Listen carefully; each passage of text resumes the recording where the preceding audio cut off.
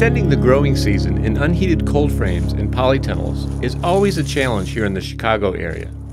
But this winter is proving to be more challenging than most.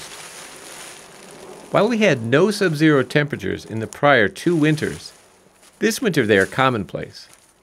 In fact, it's been so cold lately that the temperature inside the cold frames hasn't been above freezing for days at a time, and I haven't been able to harvest any greens. So today, with the temperature above freezing and the sun shining bright, I couldn't resist picking a fresh salad from the winter garden.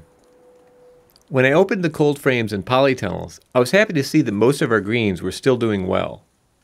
The temperature in the cold frames was 60 degrees Fahrenheit, and Oscar enjoyed the warmth of one of the polytunnels. I picked a salad of kale, collards, mustard greens, red vein sorrel, dandelion greens, mâche, and salad burnet. Typically this time of year I would also be harvesting spinach and claytonia, which are 2 of the most hardy winter greens. Unfortunately this year the squirrels tore up all of our spinach, and for some mysterious reason the claytonia didn't make it.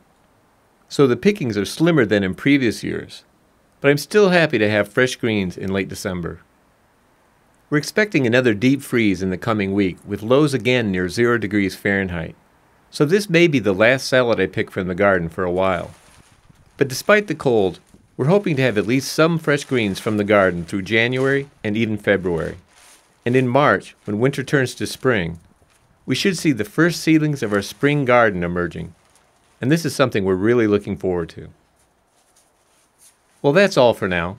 Thank you very much for watching. And until next time, remember, you can change the world 1 yard at a time.